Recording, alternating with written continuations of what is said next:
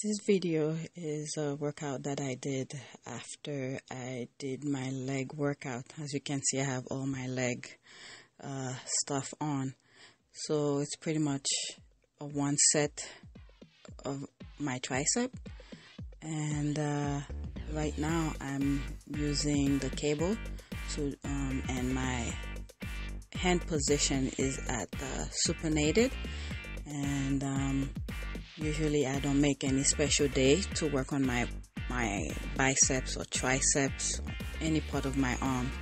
Usually after I do the major workout, and I'll throw it in at the end. So right now I think I did, I don't remember how many repetitions that I did. I just went to failure. And so the first one, I'm using my right hand. Like I said, my hand is at supinated position, and I'm doing as much as I can. Okay, just finished, and now I switch hand, and I'm doing the same thing, supinated position, and I'm just going to failure until my arm cannot do anymore. And my feet position is very important to stabilize my body, so nothing else moves, only my triceps is moving, is doing the work to be more effective. I think I'm already tired. You can see my face going I mean, I had the camera when I was there. As you can see, the gym was empty, and I decided to throw this exercise after I did my legs, and I'm just going to failure. My hand is a little bit tired, sore. Now you may think I'm doing the same thing, but my hand is at a different position. It is at a pronated position. So I switch my hand position to pronated, and I'm still working at my triceps. Usually after you do a couple repetitions, you could,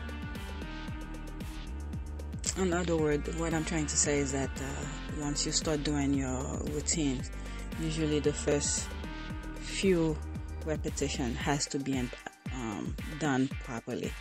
Then once you start getting tired, it's okay to sort of cheat a little bit.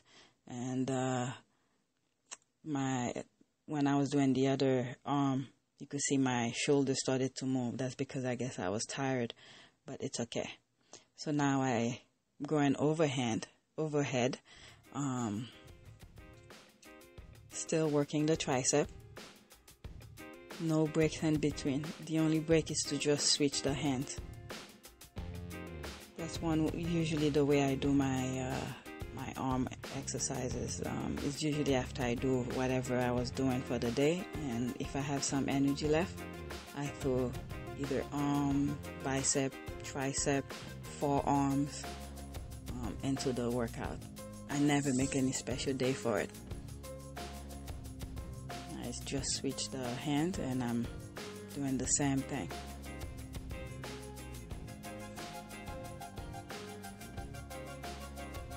As you can see, my leg is at a wide stance to stabilize my body. You can see nothing in my body is moving. My leg is not moving, my chest is not moving, just my arm.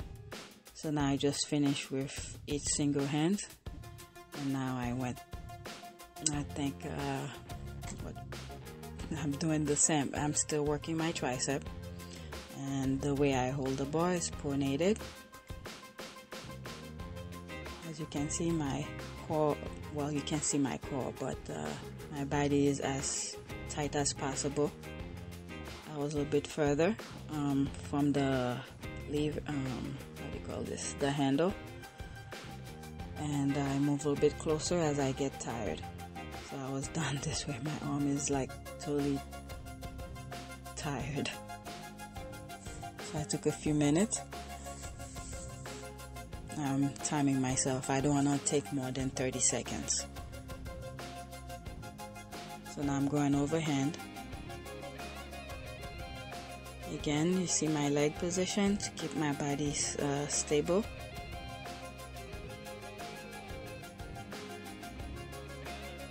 And I'm going at it until I can't do no more.